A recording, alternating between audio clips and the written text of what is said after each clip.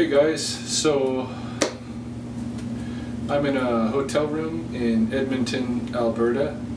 I have a meeting in the morning up here. This is the capital of the province of Alberta, and I come up here a few times a year at least for different meetings. I'll actually probably be up here again next month. But anyway, so I'm in a hotel room, and it's pretty much an all-day drive for me to get up here.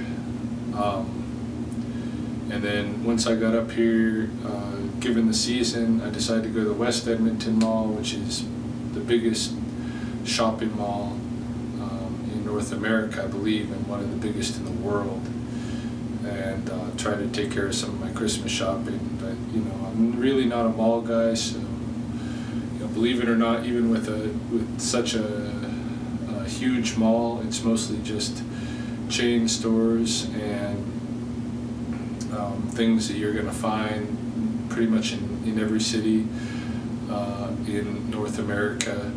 I mean, we're really getting homogenous these days, and very hard to find anything that's not mass-produced or that it has any, you know, unique local flavor at all.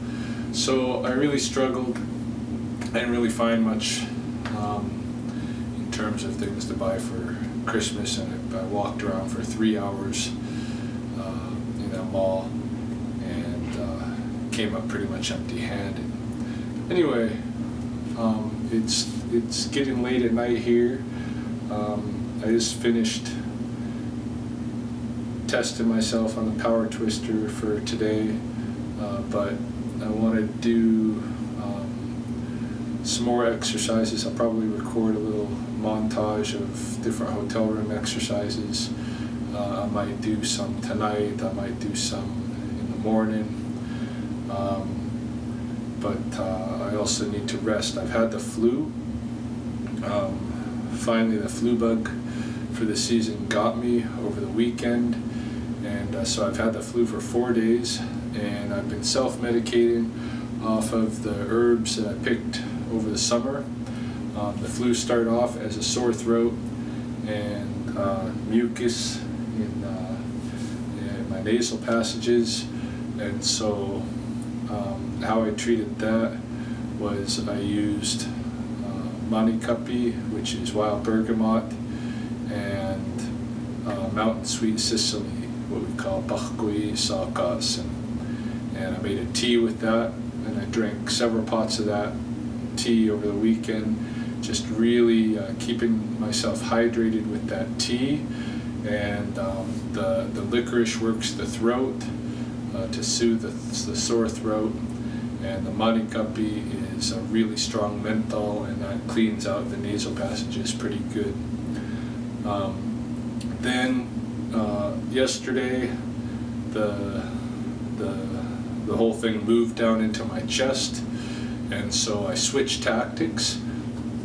I'm still using the manikapi, which is the menthol stuff, but I added to it gumweed, which is a real resinous aster flower, and when you have, you know, a nagging cough and that kind of thing, you put that gumweed, which we call uxpi, into the tea, and it makes sure you're not going to be stressing your lungs, coughing. It knocks it out of the picture. So like right now, I mean, I'm not coughing, and I'm not coughing because I've been drinking a lot of the gumweed tea. I also added nettle to the tea just to give me some extra vitamin boost. And so I wanted to show you, you know, this is my tea. Just brought a jar of it. I don't need nearly this much, but I brought a whole jar, a whole mixture of the nettle, the gumweed, and the manikapi. And I'll show you these. You can get these bags. I don't know, I've seen now that there's lots of these specialty tea shops showing up in the malls and stuff. Haven't been in them because I don't care to buy herbal teas when I collect my own and it's local.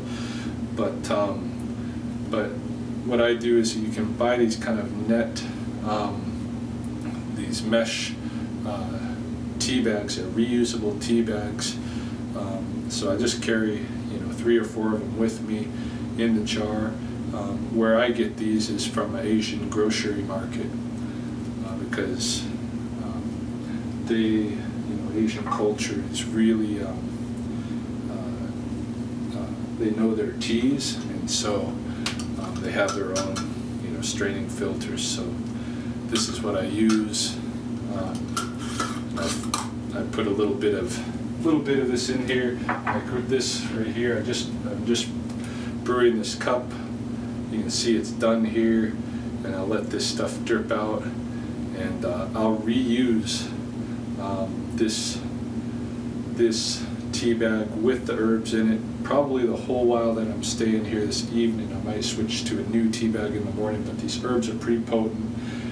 They can keep going for a while. So this is what the consistency of it looks yellow, and it's bitter. It's a bitter tea, but it really does the trick. Like, I haven't had to use the over-the-counter medicines or anything like that, and I think if I was in a different position, if I wasn't using these herbs, I wouldn't be doing power twister exercises. I wouldn't be, I was still, before I came up here to Edmonton, I was still going out in the morning and doing my exercises at the pond, doing my workouts at the pond and that kind of thing, and my kata practice, my form practice. I wouldn't be doing that with the flu if I didn't have these these traditional medicines. So the traditional medicines, they really do, they work. Sometimes if I'm able to catch it really early with that sweet Sicily and Manikapi tea, when I just start feeling the sickness coming on, if I just douse myself with a couple of pots of that tea right away, and I just drink it like crazy, sometimes I can knock that sickness right out of my system before it even takes hold. But this one has taken hold, and I don't have to suffer with feeling that bad because this tea it really helps me. It's taking care of the symptoms, and it's also keeping me really hydrated and flushing the bad stuff out of my system, and that's what you need to do. So that's just something I wanted to share. I also want to show you a couple of things just to share with you about what I'm like when I travel. I try not to eat a lot of fast food when I travel, so I stop at a grocery store and I pick up groceries, things that you can eat that you can eat in a day, and they're not going to go bad without refrigeration in one day. So for instance, for me, I stopped and I picked up a nice Greek salad, and nice colorful Greek salad that's got all kinds of vitamins in it. You got cucumbers, you got onions, you got tomatoes, you got feta cheese, and you got olives, of course, and a really tasty Greek salad. So that's one thing. I happened to luck out. They had a mini fridge here, which a lot of hotel rooms do. So you can. I usually will. I'll buy some things that require refrigeration, but that aren't really going to go quickly bad if I end up in the room and I don't have refrigeration. The other thing I got that need refrigeration was I got a sharp cheddar cheese ball, and I picked up some crackers, and I'm going to have some cheddar crackers, and I'm going to have my Greek salad, and that's going to be my nutrition this evening.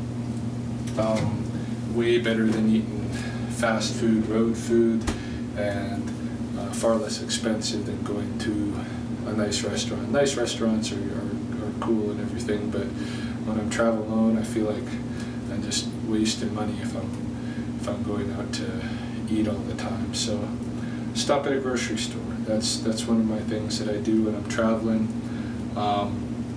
Another thing I wanted to show you, a little piece of equipment that I often have with me, not just when I'm traveling to hotels and stuff, but I usually carry it with me during the work day too.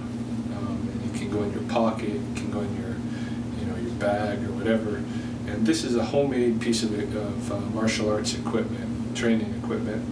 And what it is it's a piece of rubber, like a piece of rubber from a tire, cut into kind of a square with rounded sides, and you can see it's wrapped in leather. It's got leather wrapped around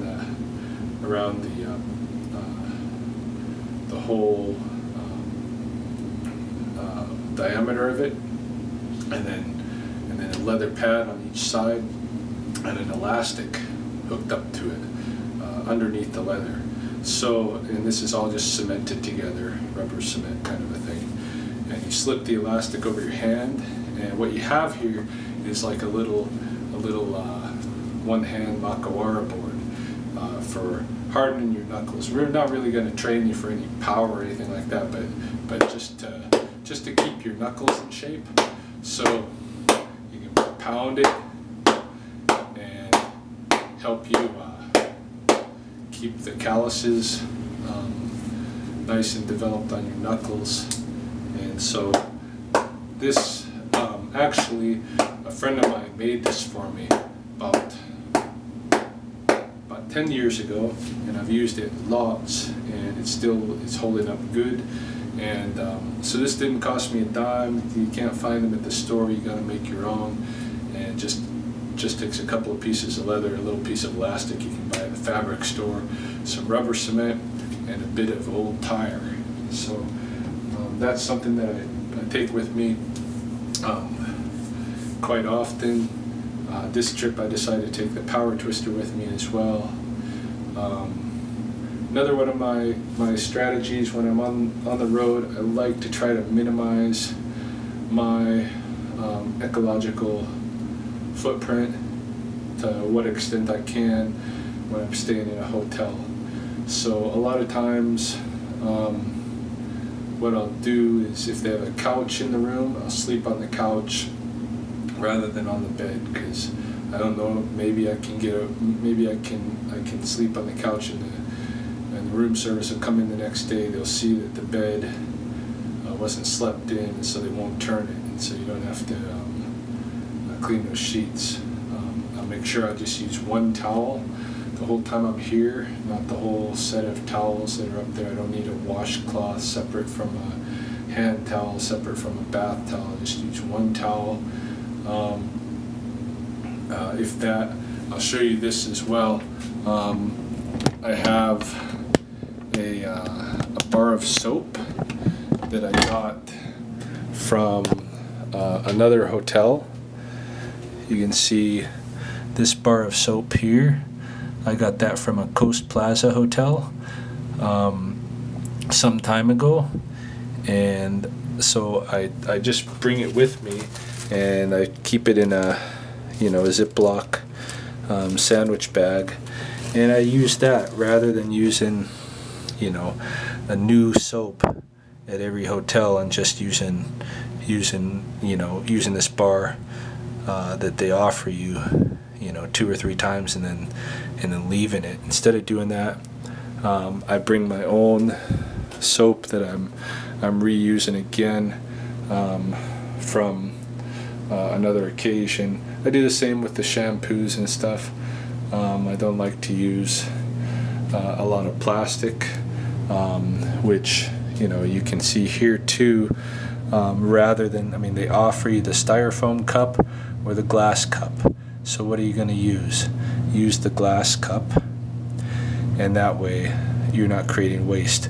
So all of this stuff, I try to, because when you're traveling, you can get involved in using a lot disposable stuff, and I don't think that's good. I think you need to be a little bit conscious of what you're doing and try to minimize your impact when you're traveling. So that's just an introduction to my hotel stay, and hopefully I'll have a little montage of hotel room workout by morning time, or maybe tomorrow I'll load it. We'll see.